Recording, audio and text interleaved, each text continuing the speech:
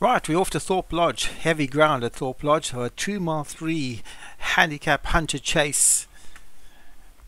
Race 33 on the card. 0 to 110, one is Nothing Fancy, Martin Needham, Ozak Fizz, Vinnie Gerard, Caulfield, Alex Cherry, Wandesta Fable, Darren French, Storm Crow, Patrick Hogan. One of these times is now Obi-Wan, Titch Jazz, Alex Cherry, Right Stuff, Obi-Wan, and the victim, Stu Gray. 9 horses in this hunter chase. Nice decent sized field for a hunter chase. And away they go, and quickly away, Nothing Fancy for Martin Needham. On the outside of that is One of These Times is Now. Then comes Bright Stuff, followed by Wandesta Fable on the rail for Darren French. Then comes Ozak Fizz with Caulfield on the inside of Ozak Fizz, followed by Titch Jazz. Then comes Storm Crow, and the victim at the back of the field for Stu Gray. So it's Obi-Wan 1 and 2 as per normal, it seems, and a slow jump there by Bright Stuff, and One of These Times is Now leads from in second Caulfield. Then comes Ozak Fizz on the outside.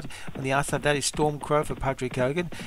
Bright Stuff has dropped back a few places off that slow jump. Then comes Titch Jazz for Alex Cherry. The red colours on the inside of that is Nothing Fancy. The grey colours on the inside of that is Wandesta Fable for Darren French, and the victim in the back colours at the back of the field. They jump the next. And One of These Times is Now slightly slow, and Caulfield has come up on that one's inside. Then comes Ozak Fizz for Vinnie Gerard. Bright Stuff on that one's inside. Storm Crow out wide. The red colours on the inside. Nothing Fancy for Martin Needham. And whoa, that was a weird... something weird happened there, but anyway, back on track now, as One of These Times is Now leads from Caulfield up on the inside, and the orange sleeves and orange cap. The yellow colours on that one's outside is Bright Stuff, the stable companion of the leader.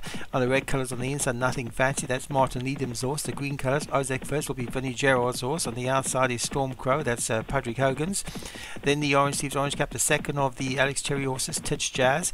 The black colours at the back is the victim, and on the inside of that, Wandesta Fable, Darren French. So that should really be the favourite for this. Most likely winner as a jump the next. As One of These Times is Now the leader from Bright Stuff in second. Nothing Fancy is in third. On the outside of Nothing Fancy is Titch Jazz. Storm Crow out wide. In between horses, Wandesta Fable. Then comes the victim, who's moved past Ozak Fizz, who's dropped to the back of the field. And Caulfield, who was up in the lead at one stage, has gone right back through the field to be last at this stage. So One of These Times is Now leads here, with 10 furlongs left to travel. From in second, Bright Stuff. Then comes Titch Jazz for Alex Cherry in third. A bad mistake on the inside by Nothing Fancy. Storm Crow is now moved up into fourth. Wandesta Fable is just behind these. So they pass the winning post. They head off on their final circuit. 9 furlongs left to travel. Behind Wandesta Fable is the victim. On the outside of the victim is Ozak Fizz in those green colours, and Caulfield, who was up in the lead at one stage, just at the back of the field. So One of These Times is Now the leader for Obi-Wan, from stable companion Bright Stuff in second. Then comes Titch Jazz in third. On the rail is Nothing Fancy. Wandesta Fable is going well in fifth. So too is Storm Crow on the outside for Patrick Hogan. A bad mistake at the back by Caulfield. The victim just ahead of that, and ahead of the victim is Ozak Fizz. So One of These Times is Now, with about 7 furlongs left to travel, leads from Titch Jazz in second.